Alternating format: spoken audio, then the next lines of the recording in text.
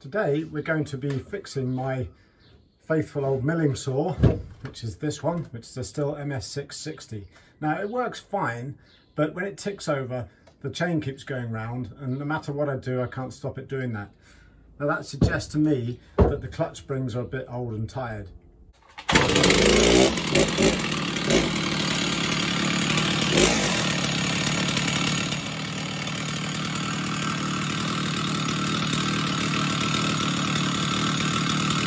I bought this saw second hand, and you can tell it's done a lot of work. If you look at the handle's all shiny. It means it must have done hours and hours of work. So it's not really surprising that the clutch has got a bit tired.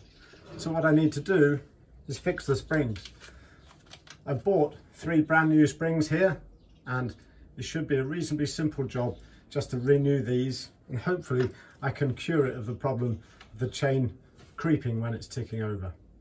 The first thing I need to do is remove the bar and chain. That's a simple job. All I have to do is loosen off these 2 nuts here, take them all off, take the side casing off, and then the bar and chain comes off all by itself.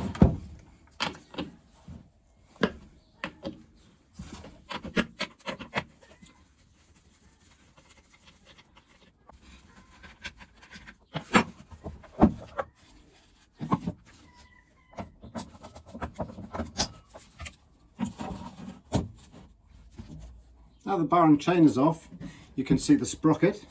Most Stihl saws have got this internal clutch arrangement, and it's very easy to deal with. All you need to do is to flip off this C-clip here, and then the whole clutch comes off. When you're taking off a C-clip, make sure your finger is behind it so that the clip doesn't go flying off onto the workshop floor somewhere. Put it somewhere safe. Otherwise you'll be cursing yourself later.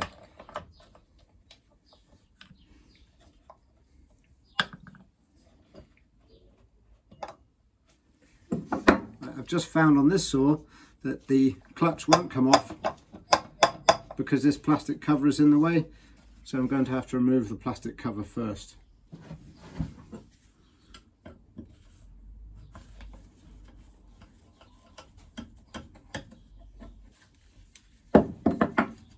Before I can remove the plastic cover, I need to first remove this metal cover.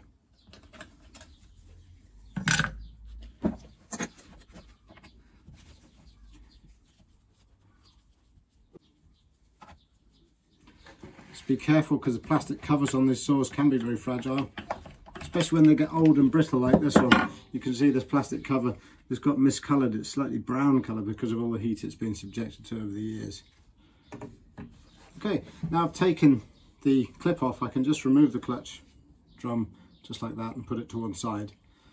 Also the needle roller bearing, which is this item here, I need to put to one side safely. Now I can see the clutch. Now the clutch, you can see, consists of these 3 dogs. They're quite floppy, so that might indicate the fact that these springs have passed their best. So I want to replace these 3 springs with these 3 new springs. And hopefully it will fix my problem. The clutch on most chainsaws is screwed onto the crankshaft with a left-hand thread, and it's extremely important to remember that when you're trying to undo this, you undo it in a clockwise direction, in other words this way. It has a nut on the middle here to help you do that, but the problem is if you turn it, it just turns the engine and it doesn't undo itself. So somehow you either need to jam the engine, which people used to do by putting rope into the piston or a little plastic holder, and then you put your spanner to undo your clutch. Or the other way is to shock it off. Now, with some makes of chainsaw, especially Husqvarna's, they encourage you to put your screwdriver on here and to knock the clutch off. That's good because it breaks the hold of the thread without actually damaging the piston at all. What I'm going to do here is use an impact driver to provide the necessary shock to break the hold that the thread has on the crankshaft. It is really, really important that you set your impact driver to doing up, in other words, to be driving clockwise. If you try and undo it in the normal way, I have an item here to show you, which is a clutch that I managed to disintegrate because I tried to undo it anti-clockwise. So very, very important that you do it clockwise. So I set the impact driver to clockwise here and then put it on, and it should come off without any problem.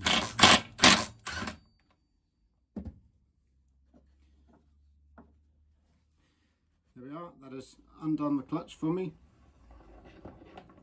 Now I can withdraw it from the saw. If you look behind here, you can see the chain brake here, and you can see the oil pump drive here. I'm going to put the saw to one side now, and we'll just concentrate on the clutch itself, because all we need to do now is remove these old springs and put the new springs on, and then we just need to reassemble, and hopefully we'll get a good result.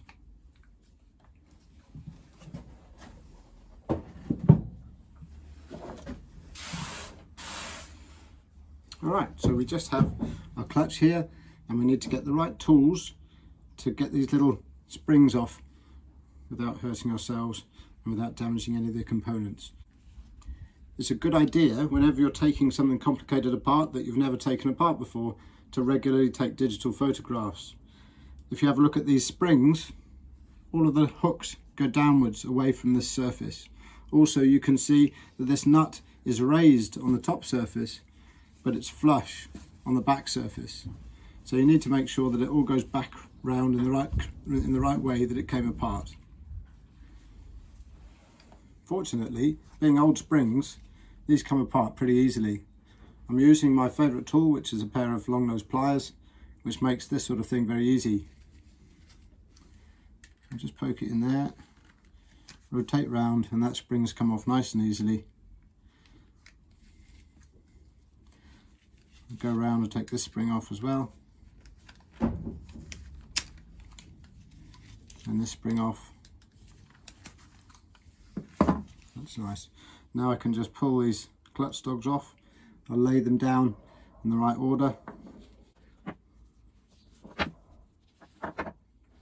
Here we are.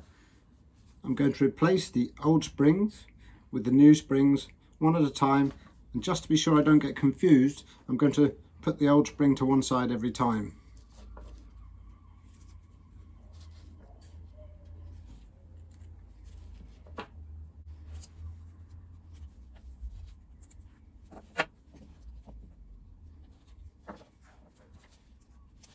Whenever you replace clutch springs, you must always replace all of them at the same time.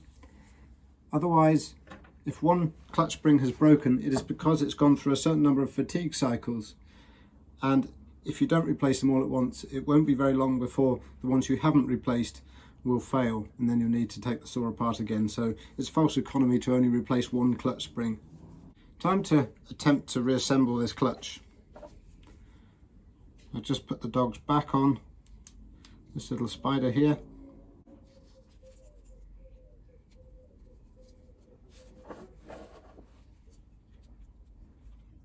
And all I have to do is to get these clutch springs back in the other hole. Now, because they are new springs, this could prove to be a little bit of a problem. So we'll just try.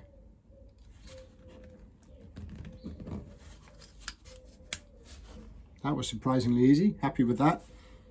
Might not be a bad idea to wear eye protection when you're doing this, just in case the springs do go flying off around the room and hit you in the eye.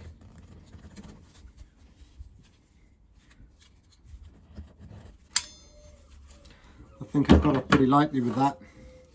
Now we have all the three clutch springs attached. All of the edges of the clutch springs are pointing downwards, and you can see that the nut is pointing upwards on this side. And now the clutch is far less floppy than it was when I took the old springs. Before I took the old springs off, when you pulled it this way, the whole clutch was very much more rattly. So this feels like a nice component now. Before we put it back on the saw, just have a little look around the outside to see if there's any dirt or any wear. Sometimes you might want to take off any rough edges using a file. And if you can see any dirt on this outer edge, that's also going to cause the clutch to drag a little bit. So I'm just going to polish this before we put it back together. Going to start putting the saw back together again now. Put this plate in,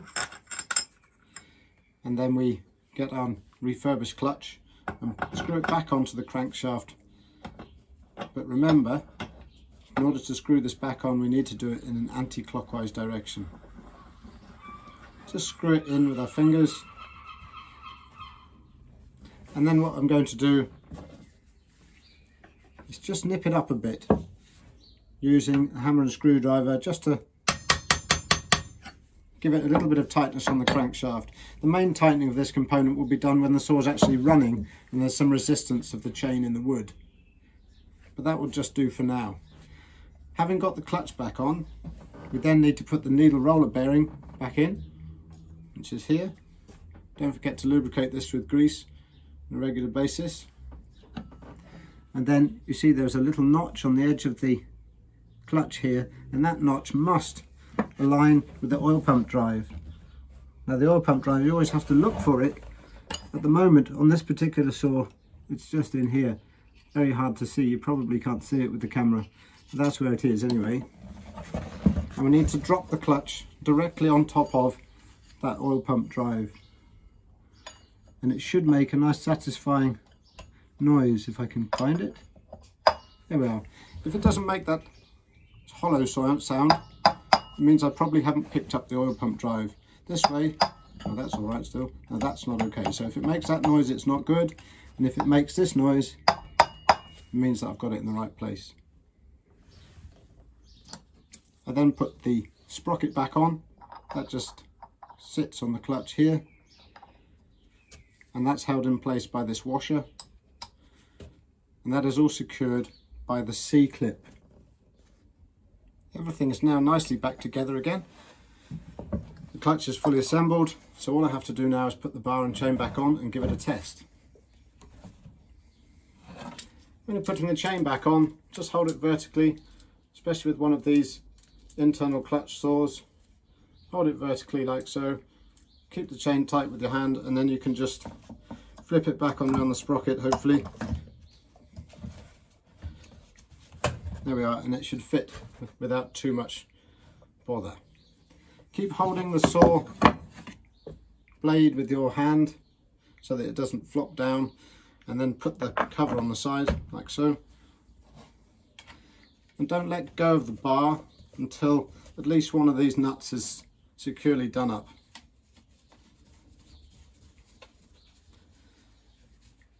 At this point, before you do these nuts up, you need to just check the tension of your chain, and if necessary, just give it a tweak with the chain tensioner here before you do the nuts up.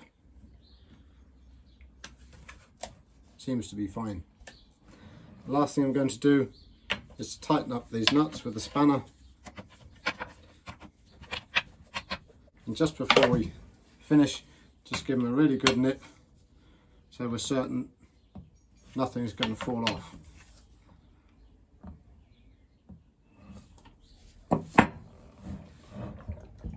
Right, we're now ready to go and test it and see if we've fixed the problem.